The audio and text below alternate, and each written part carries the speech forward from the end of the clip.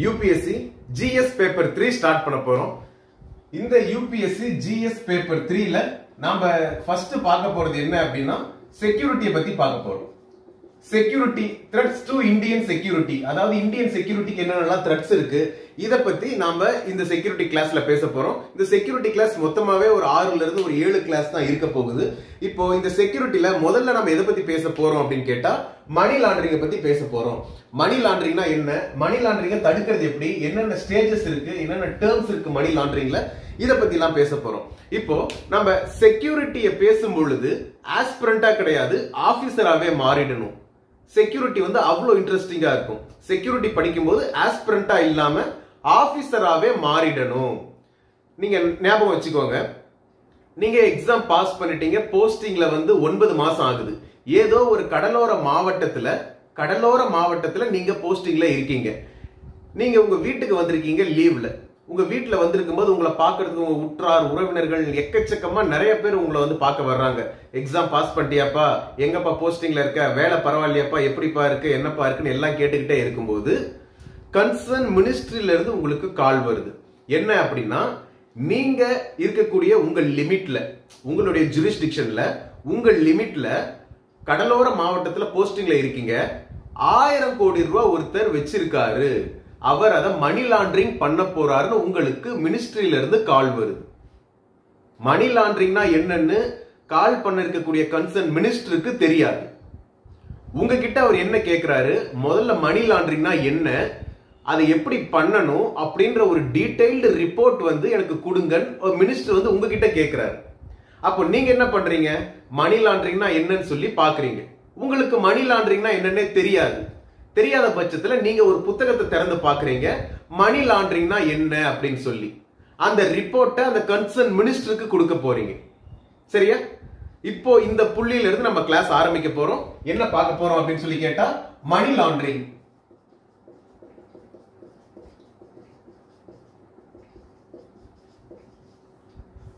Money laundering அப்படின்னா என்னன்னு சொல்லி பார்க்க போறோம்.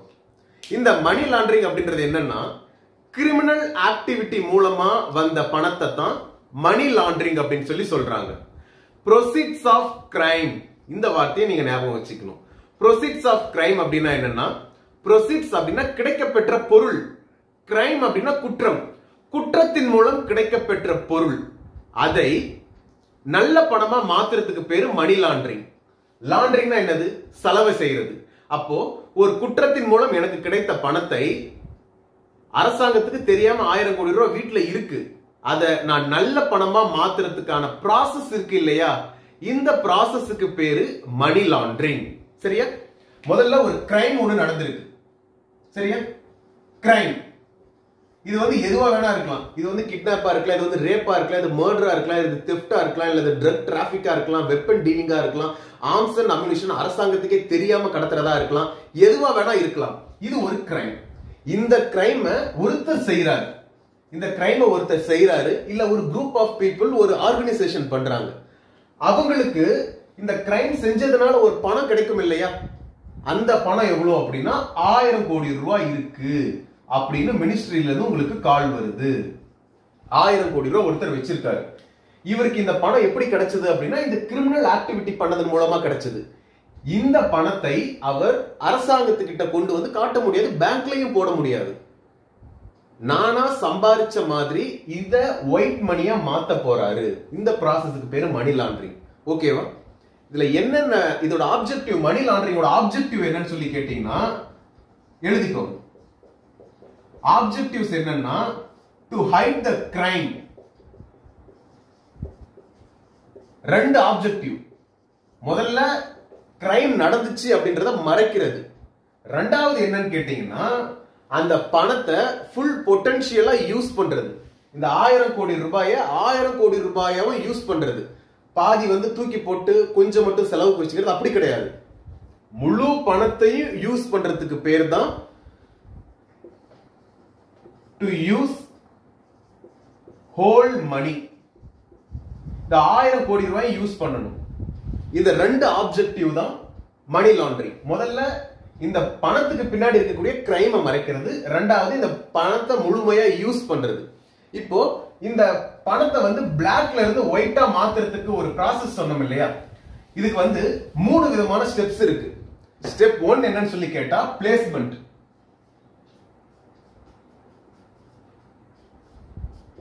ஸ்டெப் 1 இதுக்கு பேர் என்னன்னு சொல்லி கேட்டீங்கன்னா பிளேஸ்மெண்ட்னு சொல்லி பேர்.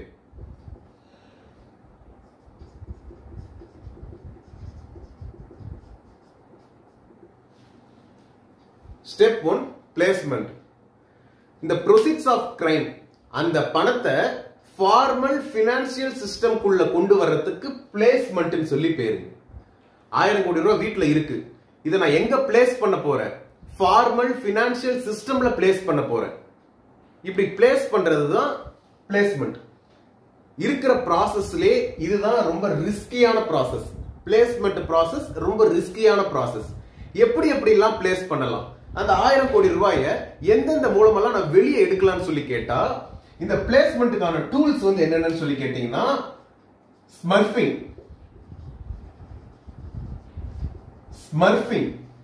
அப்படி இல்லைன்னா structural deposits. ஸ்மர்ஃபிங் R structural deposits. 1000 கோடி ரூபாய் அப்படியே பேங்க்ல போட்டா தானே கேட்பாங்க எப்படி வந்துச்சு ஏது வந்துச்சுன்னு சொல்லி. நான் 1000 கோடி ரூபாய் ஒன்னா போட போறது கிடையாது. ஒவ்வொரு கோடி ரூபாயா 1000 பேர்கிட்ட கொடுத்து போட போறேன். இது ஸ்ட்ரக்சரல் டெபாசிட். அப்படி இல்லையா, முதல்ல 2 பக்கமா ரிலீஸ் பண்ண போறேன். முதல்ல ஒரு 500 கோடி ரூபாய் எடுத்துக்கிறேன்.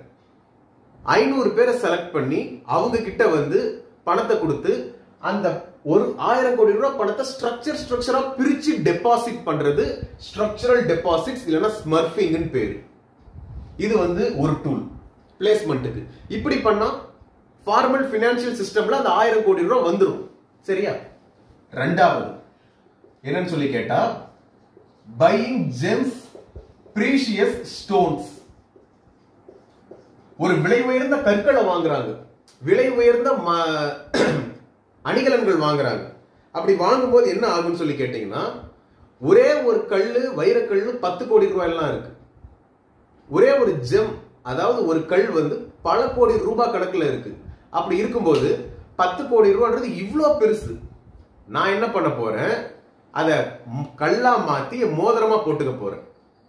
ஒரு விரல்ல 10 கோடி ரூபாய், எனக்கு 10 விரல் இருக்கு. 100 கோடி ரூபாயை அசால்ட்டா நான் கையில போட்டுக்கிட்டு போய்கிட்டே இருப்பேன். இதன் மூலமா பினான்சியல் சிஸ்டம்ல ஈஸியா கொண்டு வந்துடலாம். பிரீஷியஸ் ஸ்டோன் வாங்குறது மூலமாவும் ஜெம்ஸ் வாங்குறது மூலமாவும். இதுல இருக்கக்கூடிய ஒரு அழகான விஷயம் என்னன்னு சொல்லி கேட்டாங்கன்னா, இந்த பொருளை வாங்கிட்டு 4 வருஷம் கழிச்சு இதை சேல் பண்ணாலும் அதே விலைக்கு போயிடும். அதை விட அதிக விலைக்கு தான் போகுமே தவிர விலை குறையாது. அப்போ 1000 கோடி ரூபாய்க்கு நான் ஜெம்ஸும் பிரீஷியஸ் ஸ்டோன்ஸும் வாங்குறேன் அப்படின்னா, அதை ஒரு 5 வருஷம் கழிச்சு இந்த ஸ்டோன்ஸ் எல்லாம் நான் சேல் பண்றேன்னா நிச்சயம் அது 100 கோடி ரூபாய் 200 கோடி ரூபாய் அதிகமா தான் எனக்கு கிடைக்கும். சரியா? இது ரெண்டாவது டூல். மூணாவது டூல் என்னன்னு சொல்லி கேட்டீங்கன்னா ரியல் எஸ்டேட்ல இன்வெஸ்ட் பண்றது. ஒரு பிளாட் இருக்கலாம், இல்ல ஒரு வீடா இருக்கலாம், ஒரு வில்லாவா இருக்கலாம், எதுவா வேணா இருக்கலாம். அதை வந்து 200 கோடி ரூபாய் 300 கோடி ரூபாய் ஒர்த்தா இருக்கும். ஆனா ரெஜிஸ்டர் பண்ணும்போது இது வந்து 10 கோடி ரூபாய் ஒர்த்தானதை நான் வாங்கியிருக்கேன்னு சொல்லிடுறது. 200 கோடி ரூபாய் உண்டான மதிப்புள்ள ஒரு பிளாட்டை நான் 10 கோடி ரூபாய்க்கு தான் வாங்கினேன், 20 கோடி ரூபாய்க்கு தான் வாங்கினேன்னு சொல்லி ஒரு 5% 10% விலை சொல்லி ரெஜிஸ்டர் பண்றது ரியல் எஸ்டேட். இதன் மூலமா வீட்டில் இருக்கக்கூடிய பணத்தை பிளேஸ் பண்ணிடலாம் ஃபார்மல் பினான்சியல் சிஸ்டம்ல. அப்போ பிளேஸ்மெண்ட்டா என்னது? proceeds of crime is brought into formal financial system. proceeds of crime அப்படின்னா குற்றம் பெற்றதனால் வந்த பணத்தை நான் ஃபார்மல் பினான்சியல் சிஸ்டம்ல இந்த வழியில எல்லாம் டெபாசிட் பண்ணுவேன். நாலாவது டூல் இதுல, இந்த பிளேஸ்மெண்ட்ல நாலாவது டூல் என்னன்னு சொல்லி கேட்டா ஹையர் வேல்யூ கரன்சியை பர்ச்சேஸ் பண்றது. Higher value currency. Higher value currency அப்படின்றது 1000 கோடி ரூபாய் என் வீட்டில் நான் வச்சிருக்கேன். குவைத் டாலரா நான் அதை வாங்குறேன் அப்படின்னா 1000 கோடி ரூபாய் இந்தியன் கரன்சில இவ்வளோ இருக்கு. இதை நான் குவைத் டாலராவோ இல்ல குவைத்தோட கரன்சியாவோ யூஎஸோட டாலராவோ இல்ல இங்கிலாண்டோட கரன்சியாவோ நான் மாத்தும் போது இவ்வளவா மாறிடும். இவ்வளவுதான் இருக்கும், இதுக்கு மேல இருக்காது. இவ்வளோ பணத்தை இவ்வளவா மாத்தினா அதை மறைக்கிறது ஈஸியா? அதை எப்போனாலும் நம்ம சேலும் பண்ணிக்கலாமா? அப்போ ஹையர் வேல்யூ கரன்சியா மாத்தி வச்சுக்கிறது. இந்த 4 டூல் மூலமா பிளேஸ்மெண்ட்டை பண்ணலாம். வீட்டில் இருக்கக்கூடிய திருட்டு பணத்தை இதன் மூலமா ஃபார்மல் பினான்சியல் சிஸ்டம்ல கொண்டு வரலாம். ஆனா இருக்கிற ப்ராசஸ்லயே இது வந்து ரொம்ப ரிஸ்கியஸ்ட் ப்ராசஸ். இதுதான் ரொம்ப ரிஸ்கியான ப்ராசஸ். ரெண்டாவது என்னன்னு சொல்லி கேட்டா, ஸ்டெப் 2 லேயரிங்.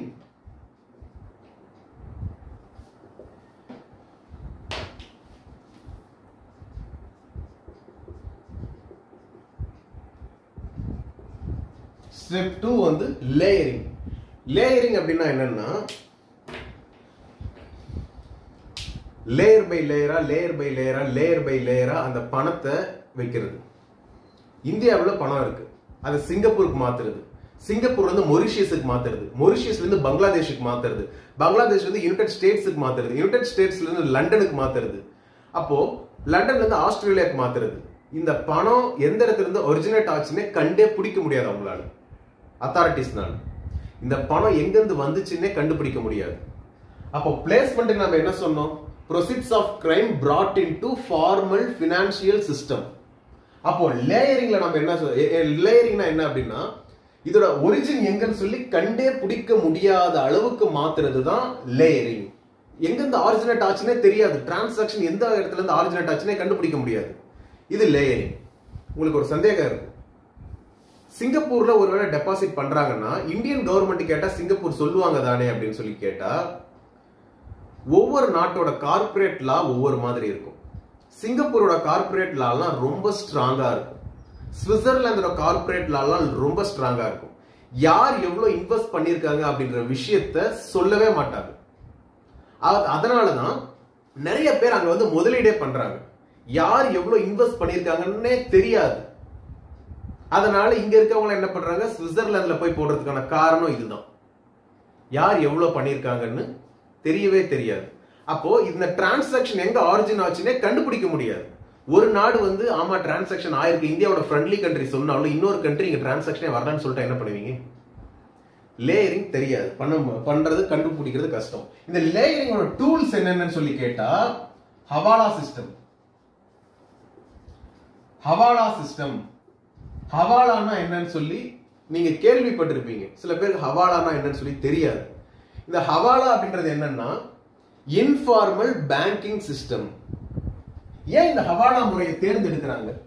என்கிட்ட பணம் இருக்கு, அதை வந்து நான் பேங்க்ல கொண்டு போய் கொடுத்தா அவன் ஈஸியா மாத்தி கொடுக்க போறான். ஏன் இந்த ஹவாலா முறையை தேர்ந்தெடுக்க காரணம் என்ன அப்படின்னு சொல்லி கேட்டா, இதுல வந்து ரொம்ப ரொம்ப ரொம்ப சீப்பான ரேட். எது? அமௌண்ட்டை டிரான்ஸ்ஃபர் பண்றதுக்கான கமிஷன் ரொம்ப ரொம்ப சீப். அதுக்காக தான் தேர்ந்தெடுக்கிறாங்க. முதல்ல ஹவாலா அப்படின்னா என்னன்னா, சென்னையில ஒருத்தர் இருக்காரு. அவர் என்ன பண்றாருன்னா டெக்ஸ்டைல் பிசினஸ் பண்ணிக்கிட்டு இருக்காரு. சென்னையில நிறைய டெக்ஸ்டைல் பிசினஸ் எல்லாம் பண்றாங்க, பெரிய கடைகள்லாம் இருக்கு. இப்போ இந்த டெக்ஸ்டைல் பிசினஸ் பண்றவங்க என்ன பண்றாங்கன்னா, மும்பைல இருக்கிறவருக்கு பணம் கொடுக்கணும். 100 கோடி ரூபாய். இந்த 100 கோடி ரூபாய் பேங்க்லயே போட்டு கொடுக்கலாம். பேங்க்ல போட்டா டாக்ஸ் கட்டணுமே. அது இல்லாம அவங்களோட ரேட்ஸும் ரொம்ப அதிகமா இருக்கு பேங்க்ல. அதனால இவங்க என்ன பண்றாங்கன்னா ஹவாலா சிஸ்டமை தேர்ந்தெடுக்கிறாங்க. சென்னையில இருந்து மும்பையில இருக்கக்கூடிய ஒரு டெக்ஸ்டைல் நிறுவனத்துக்கு 100 கோடி ரூபாய் போகணும் சென்னையில இருந்து. இதை வந்து ஏர்போர்ட் மூலமா எடுத்துட்டு போனா கண்டுபிடிச்சிருவாங்க. ஷிப்ல கொண்டு போக முடியாது. ரோட்வேஸ்ல கொண்டு போனா டேஞ்சர், ரிஸ்க் வந்து ரொம்ப அதிகம். அப்ப என்ன பண்றதுன்னு சொல்லி கேட்டா, இதே மும்பையில் இருக்கக்கூடிய ஒருத்தர் சென்னையில இருக்கிறவருக்கு பணம் அனுப்பலாம்னு சொல்லி நினைக்கலாம். இல்ல சென்னையில பக்கத்துல மாமல்லபுரத்துல இருக்கிறவருக்கு, மகாபலிபுரத்துல இருக்கிறவருக்கு பணத்தை அனுப்பலாம்னு சொல்லி நினைக்கலாம். மும்பையில இருந்து மகாபலிபுரத்துக்கு பணம் போகுது. சென்னையில இருக்கிறவர் மும்பையில இருக்கிறவருக்கு 100 கோடி தரணும்னு நினைக்கிறார். மும்பையில இருக்கிறவர் மகாபலிபுரம்ல இருக்கிறவருக்கு ஒரு 100 கோடி தரணும்னு நினைக்கிறார். இப்போ இவர் சென்னையில இருக்கிறவர் என்ன பண்ணுவாருன்னா, சென்னையில இருக்கக்கூடிய ஹவாலா ஏஜென்ட்டை கான்டாக்ட் பண்ணுவாரு. கான்டாக்ட் பண்றாங்க அப்படின்னா, இவர் வந்து மும்பைல இருக்கக்கூடிய ஒரு ஹவாலா ஏஜென்ட்டை கான்டாக்ட் பண்ணுவார். இவர் மும்பைல இருக்கக்கூடிய ஒரு ஹவாலா ஏஜென்ட் கான்டாக்ட் பண்ணுவார். என்ன சொல்லுவார்னா, சென்னையில இருந்து ஒருத்தர் 100 கோடி ரூபாய் மாத்தணும்னு சொல்லி நினைக்கிறாரு. மும்பைல இருந்து அதே மாதிரி யாராவது 100 கோடி சென்னைக்கு மாத்தணும்னு நினைக்கிறாங்களான்னு கேட்டா இவர் என்ன சொல்லுவார், ஒருத்தர் இருக்காரு, ஆனா அவர் சென்னைக்கு மாத்தணும்னு சொல்லல, மகாபலிபுரத்துல தான் மாத்தணும்னு சொல்லி சொல்றாருன்னா, இந்த மும்பைல இருக்கிறவர்கிட்ட இந்த சென்னையில இருக்கிறவர் 100 கோடி ரூபாய் கொடுக்கணும். யாரு? மும்பைல இருக்கவருக்கு. பணத்தை அப்படியே மாத்திக்குவாங்க. இந்த சென்னையில இருக்கிறவர்களுடைய பணம் இங்க மகாபலிபுரம்ல இருக்கிறவர்கிட்ட கொண்டு போய் இந்த ஹவாலா ஏஜென்ட் கொடுத்துருவாரு. அதே மாதிரி இந்த மும்பைல இருக்கவருக்கு மகாபலிபுரம்ல இருக்கவருக்கு பணம் கொடுக்கணும்ல, இவர்கிட்ட இருக்கக்கூடிய பணத்தை அப்படியே மும்பைல பக்கத்திலேயே மாத்தி விட்டுருவாங்க. இப்படி மாத்துறாங்க அப்படின்னா இது ஒரு பெரிய நெட்வொர்க். இன்னைக்கும் கோல்டு வியாபாரம் பண்றவங்க, வைர வியாபாரம் பண்றவங்க, இவங்க எல்லாமே தேர்ந்தெடுக்கக்கூடிய ஒரே காரணம், ஹவாலா தேர்ந்தெடுக்க காரணம் என்னன்னா, டிரான்ஸ்ஃபரிங் ரேட் வந்து ரொம்ப ரொம்ப கம்மியா இருக்கு. இங்க வந்து பேப்பர் ஒர்க்கே கிடையாது. சரி, யாருமே தெரியாதவங்க கிட்ட எப்படி அவ்வளவு பணத்தை கொடுக்கறதுன்னு சொல்லி கேட்டா போச்சுன்னா ஒன்றும் பண்ண முடியாது. இது வந்து முழுக்க முழுக்க முழுக்க ட்ரஸ்ட் பேசிஸ்ல தான் நடக்குது. நம்பிக்கையின் அடிப்படையில் மட்டுமே இந்த வியாபாரம் நடந்துகிட்டு இருக்கு. அந்த மாதிரி யாராவது ஏமாத்தி வாங்கிட்டு போயிருக்காங்களான்னு கேட்டா போயிருக்காங்க, ஏமாத்துதலும் நடந்திருக்கு. ஆனா இந்த ஹவாலா ஏஜென்ட் கிட்ட பணம் கொடுக்கறது அப்படின்றது முழுக்க முழுக்க ட்ரஸ்ட் பேசிஸ்ல நடக்குது. இந்த ஹவாலா ஏஜென்ட் கிட்ட நாம பணம் கொடுக்கறோம் அப்படின்னா, ஹவாலா ஏஜென்ட் கிட்ட பணம் கொடுக்கறோம் அப்படின்னா எந்த அத்தாரிட்டிஸ்னாலையும் கண்டுபிடிக்க முடியாது. இங்க பேப்பர் ஒர்க்கே சுத்தமா கிடையாது. டிரான்ஸ்போர்டேஷன் ஆஃப் மணி, பணத்தை டிரான்ஸ்போர்டேஷனும் பெருசா பண்றது கிடையாது. இங்க இருந்து இங்க மாத்தி விட்டுருவாங்க. நான் வந்து அமெரிக்கால இருக்கவருக்கு ஒரு 10 கோடி தரணுமா, நான் வந்து உண்மையா சம்பாதிச்ச பணம் தான் அது. கவர்மெண்ட்டுக்கு டாக்ஸ் அதிகமா போகுதுன்னு நான் விருப்பப்பட்டேன், டாக்ஸுக்கு அதிகமா போகுதுன்னு நான் ஃபீல் பண்றேன்னா, என்கிட்ட நான் வந்து அமெரிக்கால இருக்கவருக்கு ஒரு 100 கோடி தரணும் அப்படின்னா, அமெரிக்கால இருக்கவர் ஒருத்தர் இந்தியால இருக்கவருக்கு பணம் தரணும்னா, அவங்க கிட்ட இருக்க 2 பேர் பணத்தை மாத்திக்கிட்டு நான் கொடுக்க வேண்டிய பணத்தை இங்க இருக்கவங்களுக்கு வாங்கி கொடுத்துருவாங்க. இது ஹவாலா.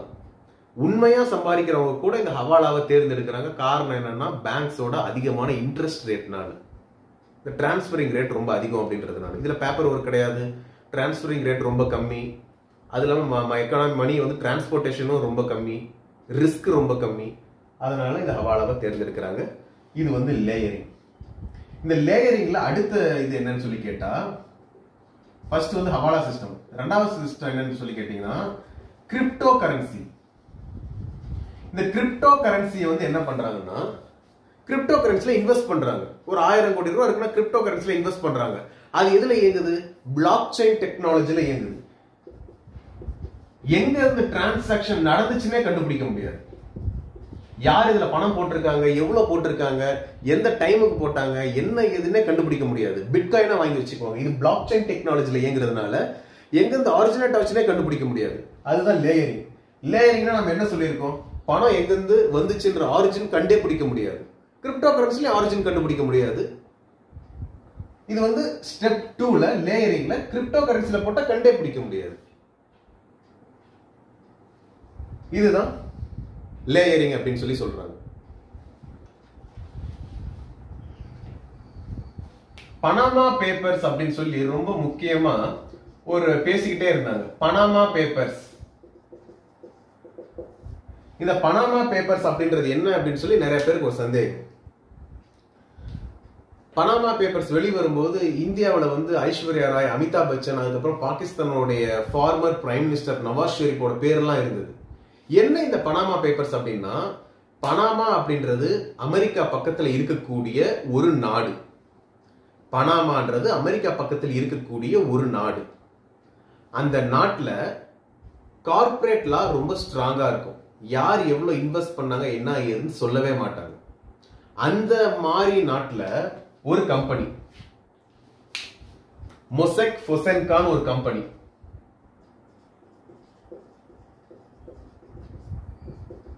மொசெக் ஃபொசென்கா. இந்த கம்பெனி என்ன சொல்றாங்க அப்படின்னா, ஒவ்வொரு கம்பெனிக்கும் ஒவ்வொரு விதமான நோக்கத்துக்காக கம்பெனியை செட் பண்றாங்க. இந்த கம்பெனியோட நோக்கமே என்ன அப்படின்னு சொல்லி கேட்டா, இது உங்ககிட்ட கூட நிறைய பேர் கேட்டிருப்பாங்க, திடீர்னு 1000 கோடி கொடுத்துட்டா என்ன பண்ணுவ அப்படின்னு சொல்லி. இந்த கம்பெனி எதுக்காக ரன் பண்றாங்க அப்படின்னா, உலக லெவல்ல இருக்கக்கூடிய நடிகர்களா இருக்கட்டும், அரசியல்வாதிகளா இருக்கட்டும், யாரா வேணா நீங்க இருங்க, உங்ககிட்ட எவ்வளவு பணம் இருக்கோ அதை மறைக்கணும், அதை வந்து மணி லாண்டரிங் பண்ணணும், அதை ஒயிட்டா மாத்தணும்னு நினைச்சா அதை என்கிட்ட கொடுங்க, நான் மாத்தி கொடுக்குறேன்னு சொல்றதுதான் மொசைக் பொசன்கா. அந்த மாதிரி மாத்தி கொடுத்துருக்காங்களான்னு கேட்டா மாத்தி கொடுத்துருக்காங்க. ஜெர்மன்ல ஒரு ஜெர்னலிஸ்ட், அந்த ஜெர்னலிஸ்ட் வந்து என்ன கேட்கிறாரு, இந்த மொசைக் பொசன்கால வேலை செய்யக்கூடிய ஒரு எம்ப்ளாயி கிட்ட கேட்கிறாரு. என்னன்னு கேட்கிறாரு, உங்க மொசைக் பொசன்கா மேல நிறைய குற்றச்சாட்டு இருக்கு, அது வெளியே தெரியவே மாட்டேங்குதுன்னு சொல்ல அந்த கம்பெனியின் மீது மனக்கசப்பு கொண்ட ஒரு எம்ப்ளாயி இந்த மொசைக் பொசன்கா பேப்பர்ஸ் போட்டோ எடுத்து அனுப்பிடுறாரு. அதுதான் பனாமா பேப்பர்ஸ். அதுல வந்து எத்தனை பேரோட பேர் இருக்கு அப்படின்னு சொல்லி டீடைல்டா அந்த ஜெர்னலிஸ்ட் உலகத்துக்கே வெளியே காட்டுறாரு. ஒவ்வொரு பத்திரிகையாளருடைய கனவும் என்னவா இருக்கும்னா, உலகத்திலே பெரிய செய்தியை நான் தான் கவர் பண்ணேன் அப்படின்னு வரலாறு பேசுறது தான் அவங்களுடைய பெரிய சாதனையா இருக்கும் அவங்களுடைய துறையில. இந்த ஜெர்மன் ஜெர்னலிஸ்டும் அதை தான் பண்ணியிருக்காரு. அதை வாங்கி வெளி உலகத்துக்கு தெரியப்படுத்தவும் இந்தியாவில இருந்து யார் யாரெல்லாம் இன்வெஸ்ட் பண்ணிருக்காங்கன்னு தெரிய வந்தது. இந்த மொசைக் பொசன்கால உங்ககிட்ட ஒரு 1000 கோடி ரூபாய் இருக்கு, மொசைக் பொசன்கால வந்து நீங்க இன்வெஸ்ட் அவங்க கிட்ட நீங்க கால் பண்ணி சொல்றீங்கன்னா உலகத்துல எந்த நாட்டுல இருந்தாலும் அவங்க பணத்தை எடுத்துக்குவாங்க. எடுத்துக்கிட்டு அந்த பணத்துல மீதி கமிஷன் போக மீதி பணத்தை உங்களுக்கு ரிட்டர்ன் பண்ணுவாங்க. எப்படி ரிட்டர்ன் பண்ணுவாங்க? Step 3 integration.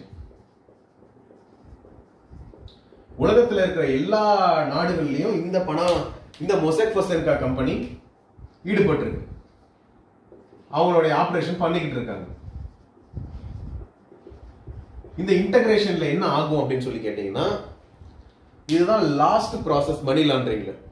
போன எல்லா பணமும் திருப்பி நம்மளுடைய பேங்க் அக்கௌண்ட்டுக்கே ஒயிட் மணியா மாறி வர்றதுதான் இன்டகிரேஷன் சொல்லி சொல்றாங்க. இதுல என்னென்ன டூல்ஸ் எல்லாம் யூஸ் பண்றாங்க அப்படின்னா,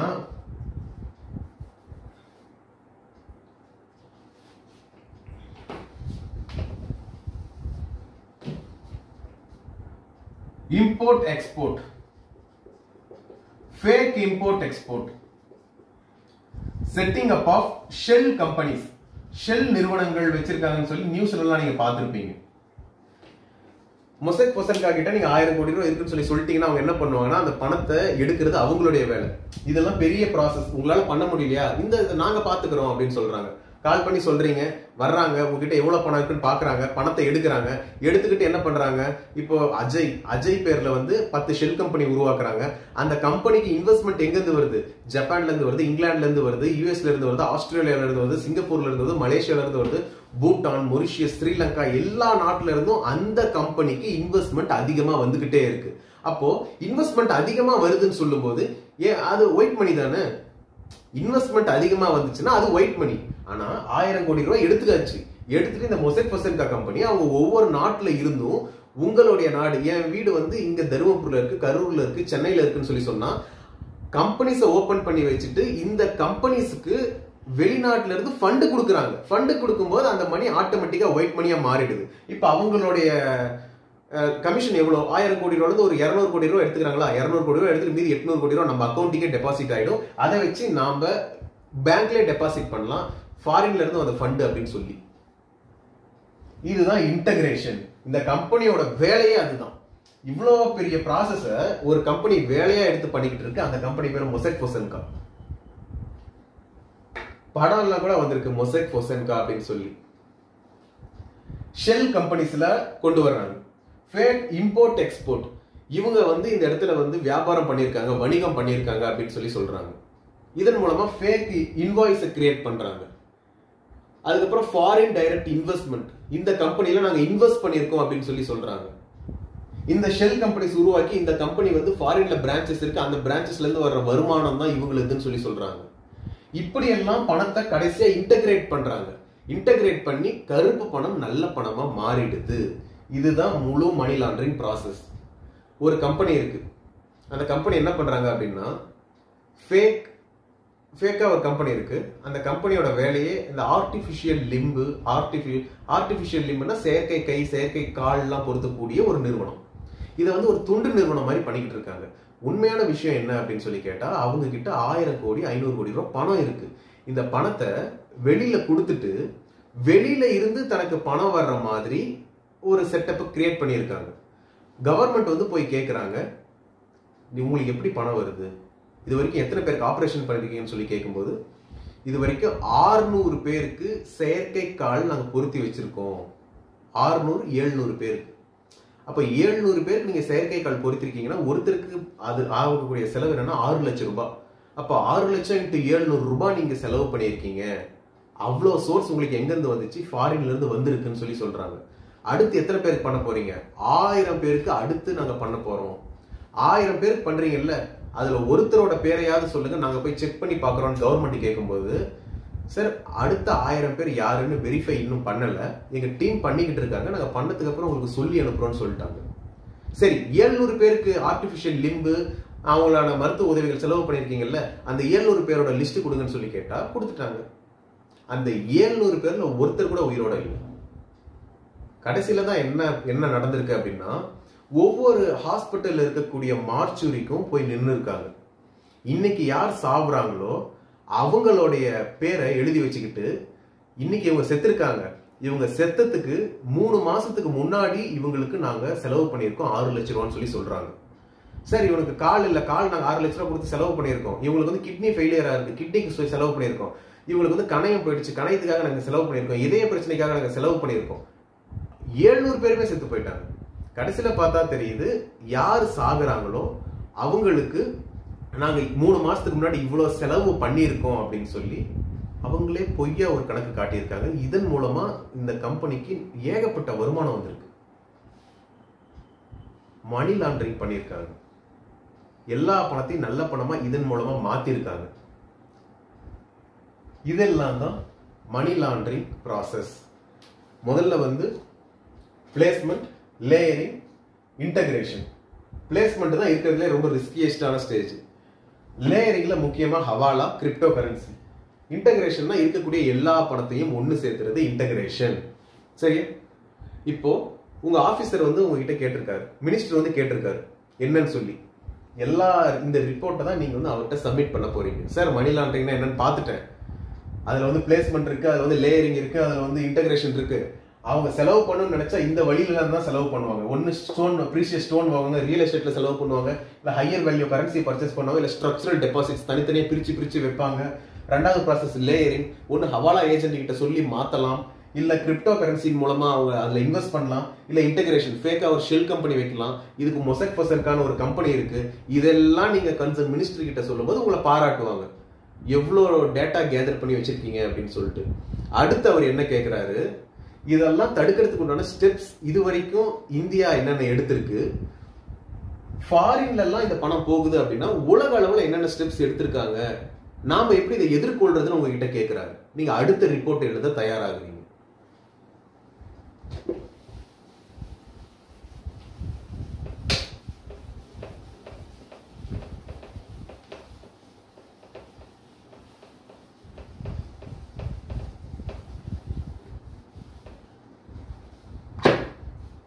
இந்தியாவில் இந்த மணி லாண்டரிங்க்கு அகைன்ஸ்டா என்னென்ன ப்ரொவிஷன்ஸ் எல்லாம் இருக்கு, லெஜிஸ்லேட்டிவ் ப்ரொவிஷன்ஸ், என்னென்ன சட்டம் எல்லாம் போட்டிருக்காங்கன்னு சொல்லி முதல்ல தெரியும். மணி லாண்டரிங் எதிராக என்னென்ன லெஜிஸ்லேட்டிவ் ப்ரொவிஷன்ஸ் சட்டம் போட்டிருக்காங்க.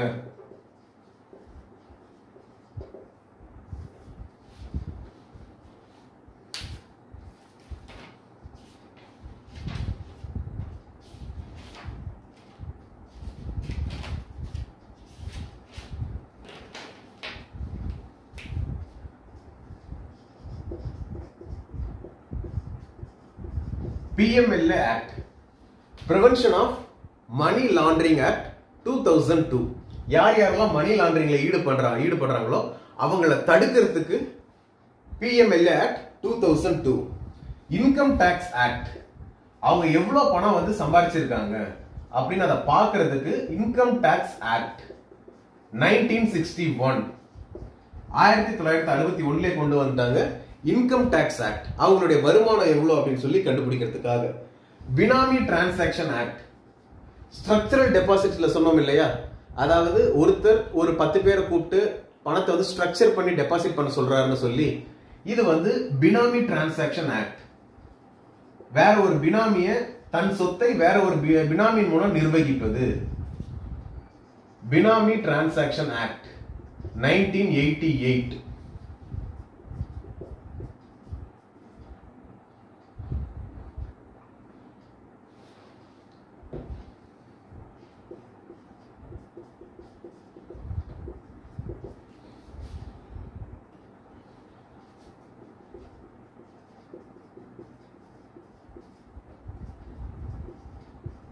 NDPS Act, Narcotic Drugs Psychotropic Substances Act 1985, Foreign Exchange Management Act 2000. இந்த மாதிரியான சட்டங்கள்லாம் இயற்றி இருக்காங்க இந்தியாவுல. இதன் மூலம் மணி லாண்டரிங் பண்றவங்கள தண்டிக்கலாம் அப்படின்னு சொல்லி ரிப்போர்ட் எழுதி கொடுக்குறீங்க. இதெல்லாம் இந்தியாவுல பண்ணது. லெஜிஸ்லேட்டிவ் ப்ரொவிஷன்ஸ் இந்த மாதிரி. கம்ப்ளைன்சஸ் என்னென்ன வழிமுறைகள்லாம் ஃபாலோ பண்றாங்க அப்படின்னு சொல்லி கேட்டா,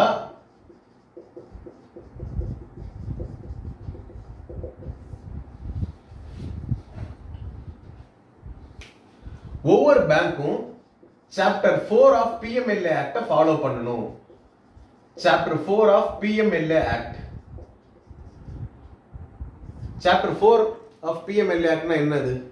மணி லாண்டரிங் பண்றவங்களுக்கு கொடுக்கக்கூடிய தண்டனையும் அவங்களுக்கு கொடுக்கக்கூடிய ஃபைனும் தான் இது. 5 லட்சம் ரூபாய் வரைக்கும் ஃபைன் போடலாம், 7 வருஷம் வரைக்கும் அவங்களை உள்ள வச்சிருக்கலாம்ன்றது தான் இந்த சாப்டர் 4 ஆஃப் PMLA ஆக்ட். இதை யாரு ஃபாலோ பண்ணுவாங்கன்னு சொல்லி கேட்டா, பேங்க் ஃபாலோ பண்ணுன்னு சொல்லி சொல்றாங்க. அதுக்கப்புறம் KYC நார்ம்ஸ். KYC நார்ம் அப்படின்னா என்னன்னா, no your customer.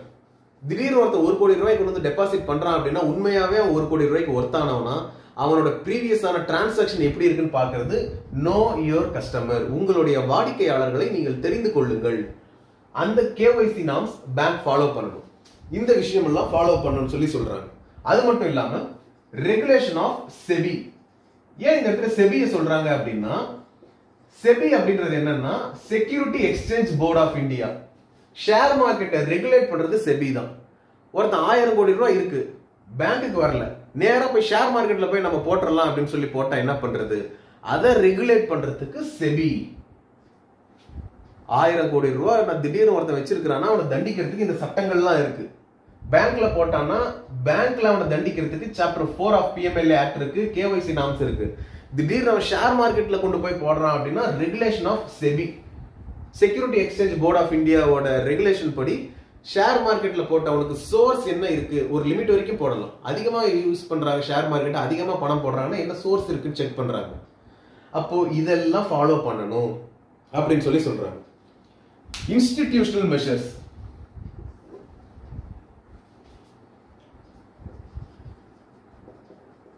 Institutional measures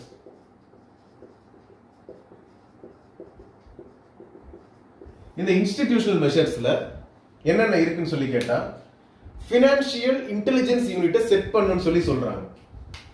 financial intelligence unit,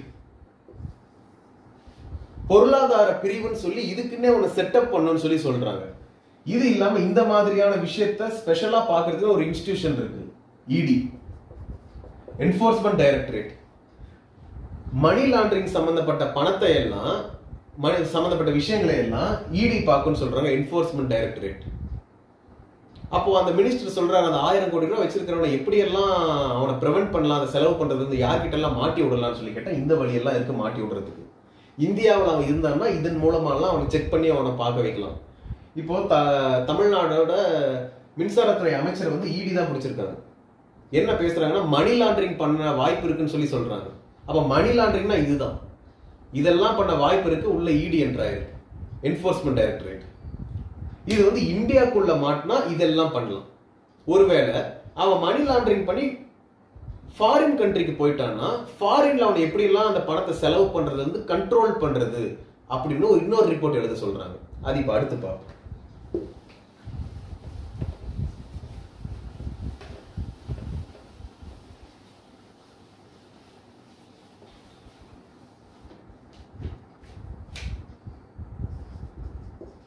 Steps were taken globally.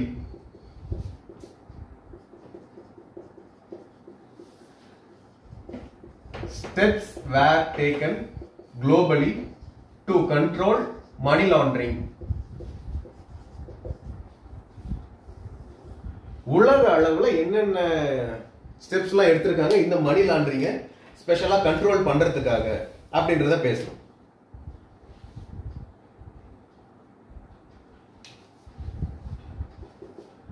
FATF financial action task force, இவங்களோட வேலையை என்ன அப்படின்னா டெரர் பினான்சிங்க கட்டுப்படுத்துறது.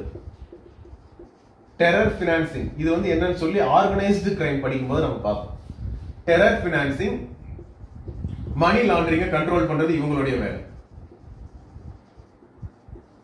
இந்த FATF ஓட முக்கியமான வேலை.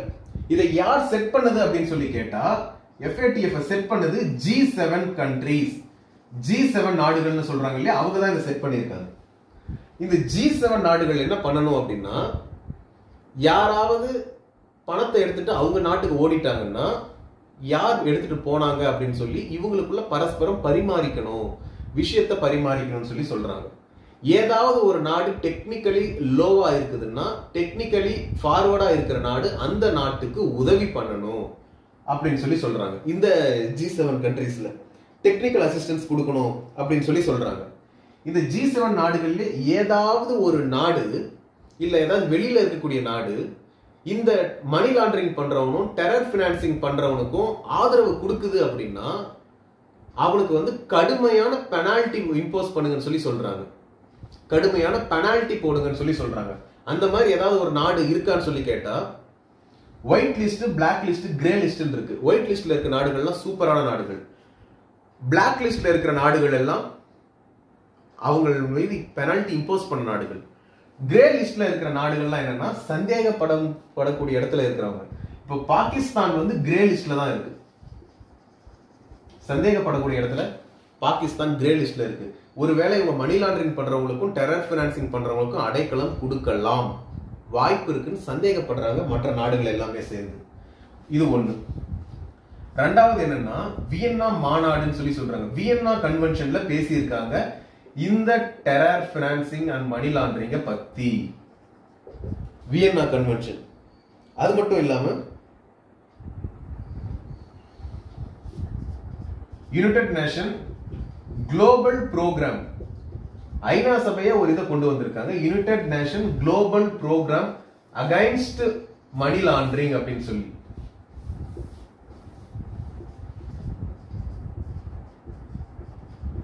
United nation global program against money laundering இவங்களே கொண்டு வந்திருக்காங்க. அடுத்து United nation office on drug and crime. United nation office on drug and crime அப்படின்னு சொல்றாங்க. அஞ்சாவது வந்து பேசல் நார்ம்ஸ். பேசல் நார்ம்ஸ் என்னன்னு சொல்லி நீங்க தெரிஞ்சுக்கணும். இந்தியாவில் வந்து இந்தியாவில் இருக்கக்கூடிய எல்லா பேங்கையும் ரெகுலேட் பண்றது ரிசர்வ் பேங்க் ஆஃப் இந்தியா. அமெரிக்காவில் இருக்கக்கூடிய எல்லா பேங்கையும் ரெகுலேட் பண்றது ஃபெடரல் பேங்க். இங்கிலாந்துல சென்ட்ரல் பேங்க். இந்த மாதிரி பேங்குக்கெல்லாம் தலைமையான பேங்குக்கு கைட்லைன்ஸ் கொடுக்கிறது, உலக லெவல்ல இருக்கக்கூடிய பேங்க் கைட்லைன்ஸ் கொடுக்கிறது யாருன்னா இந்த பேசல் நார்ம்ஸ் தான். இந்த பேசல் நார்ம்ஸ் படி மணி லாண்டரிங்க எப்படி எல்லாம் கண்ட்ரோல் பண்ணலாம்னு சொல்லி இவங்களும் ஒரு சில கைட்லைன்ஸ் கொடுத்திருக்காங்க. இதை நாம ஃபாலோ பண்றாங்க. UNCTOC. அடுத்து United nation convention on trans organised crime. Transnational United nation convention on transnational organised crime. உலக லெவல்ல அவங்க போயிட்டாங்க அப்படின்னா இதன் மூலமாலாம் அந்த ஆளுங்களை கண்ட்ரோல் பண்ணலாம். வியன்னா கன்வென்ஷன் மூலம் கண்ட்ரோல் பண்ணலாம். United nation global program against money laundering, அப்போ ஐநா சபையில் நாம போய் முறையிடலாம். பேசல் நார்ம்ஸ் படி இருக்கக்கூடிய ஃபாரின் பேங்க்ல இன்வெஸ்ட் பண்ணா அந்த பேங்க்ல இந்த பேசல் நார்ம்ஸ் படி அவங்க கிட்ட பேசலாம். இந்த வழிகள்லாம் இருக்கு. ஒருவேளை மணி லாண்டரிங் ஃபாரின் லெவலுக்கு போயிட்டா, இந்தியா விட்டு வெளியே போயிட்டா இந்த மாதிரி எல்லாம் கண்ட்ரோல் பண்ணலாம் அப்படின்னு சொல்லி சொல்றாங்க. அப்போ இதுல எஃபெக்ட்ஸ் என்னென்ன, மணி லாண்டரிங் பண்றதுல எஃபெக்ட்ஸ் என்னென்ன தாக்கங்கள்லாம் ஏற்படுது பொருளாதாரத்துல அப்படின்னு சொல்லி கேட்டா, இந்த மணி லாண்டரிங் பண்றதுனால என்னென்ன எஃபெக்ட்ஸ் ஆர் இம்பாக்ட்ஸ், என்னென்ன தாக்கங்கள் வந்து ஏற்படுது அப்படின்னு சொல்லி கேட்டா மணி லாண்டரிங் பண்றதுனால ஒண்ணு வந்து எக்கனாமிக் இம்பாக்ட். எக்கனாமிக் இம்பாக்ட் அப்படின்னா ரிசர்வ் பேங்க் வந்து முடிவு பண்ணி வச்சிருக்கு இந்த வருஷம் வந்து இவ்வளவு பணம் தான் மார்க்கெட்ல நம்ம வெளிவிட்டு இருக்கோம் அப்படின்னு சொல்லி. அப்போ திடீர்னு ஒரு 1000 கோடி ஒருத்த மட்டுமா பண்ண போறோம், எத்தனை கடலோர மாவட்டம் இருக்கு, எத்தனை உள் மாவட்டம் இருக்கு, எத்தனை வெளி மாவட்டம் இருக்கு. அப்போ இந்த மாதிரியான இடத்துல எல்லாம் எதனா ஒண்ணு நடக்குது அப்படின்னு சொல்லும்போது எக்கனாமிக் இம்பாக்ட் பெரிய லெவல்ல இருக்கும். அதிகப்படியான பணம் உள்ள வந்துடும். அப்ப ஃபாரின்ல இருந்து யாராவது ஒருத்தர் இந்தியாவில் இன்வெஸ்ட் பண்றாங்க அப்படின்னா இந்தியாவில் இருக்கக்கூடிய பணமே மணி லாண்டரிங் பண்ண பணம் தான் அப்படின்னு சொன்னா அவங்க யோசிப்பாங்க, நான் கஷ்டப்பட்டு சம்பாதிச்ச பணத்தை மணி லாண்டரிங் பணம்னு சொல்லிட்டா என்ன பண்றது அப்படின்னு யோசிப்பாங்க. பொருளாதாரம் வலுவிழந்து போயிடும். அப்ப இந்த மாதிரியான சூழ்நிலை எல்லாம் இருக்கும்போது எக்கனாமிக் இம்பாக்ட் பெருசா இருக்கும். இன்னொன்னு சோசியல் இம்பாக்ட். ஏதாவது ஒரு கிரிமினல் ஆக்டிவிட்டி பண்றதுனால எனக்கு பணம் கிடைக்கும் அப்படின்னு சொன்னா இருக்கிற எல்லாருமே கிரிமினல் ஆக்டிவிட்டி பண்ண போயிருவாங்க. கிரிமினல் ஆக்டிவிட்டி பண்ணு, உனக்கு வந்து ஒரு 50 லட்சம் கொடுக்குறேன், இந்த ட்ரக்கை வந்து அங்க எடுத்துட்டு போ, நீ வந்து ட்ரக்கை வந்து டிரான்ஸ்ஃபர் பண்ணு, துப்பாக்கி வந்து வித்து கொடுத்தினா உனக்கு ஒரு 10 லட்சம் கொடுக்குறேன்னா இருக்கிற எல்லாத்துக்கும் அது ஒரு இன்ஸ்பிரேஷனா மாறிடும். அப்போ சமுதாயமே சீர்கெட்டு போயிடும். இங்க வந்து ஈக்குவாலிட்டி, எக்கனாமி இன்இக்வாலிட்டி அதிகமா இருக்கிறதுனால நிறைய பேர் இந்த மாதிரி எல்லாம் வேலைகளை செய்ய ஆரம்பிச்சிருவாங்க. அடுத்து பொலிட்டிக்கல் இம்பாக்ட். Political impact. இந்த பொலிட்டிக்கல் இம்பாக்ட் இருக்கிறதால என்ன ஆகும்னு சொல்லி கேட்டா, ஒருத்தன் 1000 கோடி ரூபாய் பணம் வச்சிருந்தா அவன் ஈஸியா எலெக்ஷன்ல நிற்பான். அவன் எம்எல்ஏ ஆகிறன்னு சொல்லுவான், அவன் எம்பி ஆகிறன்னு சொல்லுவான், அவன் மினிஸ்டர் ஆகிறன்னு சொல்லுவான், புதுசா ஒரு கட்சி ஆரம்பிப்பான். அப்போ கிரிமினலைசேஷன் ஆஃப் பொலிட்டிக்ஸ். பொலிட்டிக்ஸ் வந்து கிரிமினலைசேஷன் ஆயிடும். அவனே ஃபேக்கா ஒரு நியூஸை வந்து ப்ரொடியூஸ் பண்ண ஆரம்பிச்சிருவான், ஃபேக் சேனல்ஸ் தொடங்க ஆரம்பிச்சிருவான், பெய்டு நியூஸ் போட ஆரம்பிச்சிருவான், அவனை தானே நல்லவனை காட்டிக்கொள்ள ஆரம்பிச்சிருவான். இதனால கரப்ஷன் வந்து ரொம்பவும் அதிகமா நடக்கும். ஒருவேளை அவன் உள்ள போயிட்டான் அப்படின்னா இந்த மாதிரியான இம்பாக்ட் எல்லாம் இருக்குது. சரியா? இது வந்து எஃபெக்ட்ஸ். இது இல்லாம என்னென்ன சேலஞ்சஸ் எல்லாம் இருக்கு, இந்த இதை கண்ட்ரோல் பண்றதுக்கு என்னென்ன சேலஞ்சஸ் எல்லாம் இருக்கு அப்படின்னு சொல்லி கேட்டீங்கன்னா,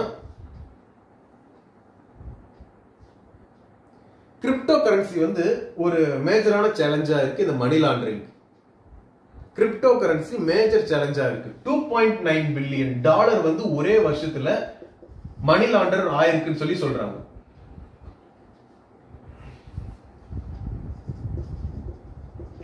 $2.9 பில்லியன்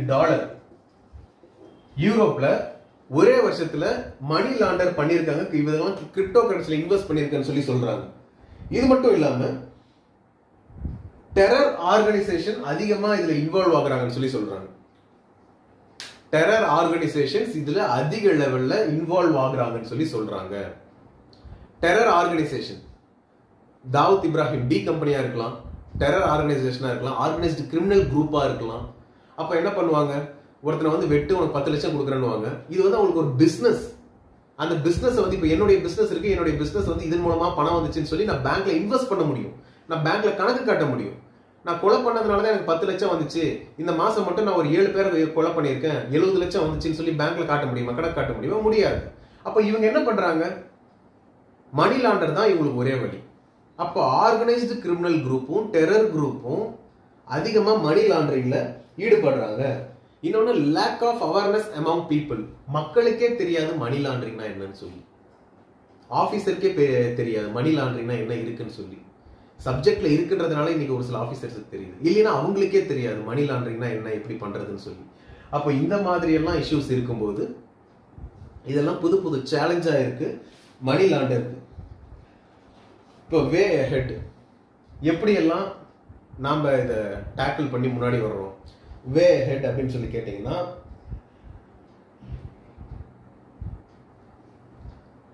இது வந்து ஒரு மல்டி ப்ராங்க்டு அப்ரோச்சா இருக்கு. எது, இந்த மணி லாண்டர்ல ஈடுபடுறவங்க மல்டி ப்ராங்க்டு அப்ரோச்சா இருக்கு.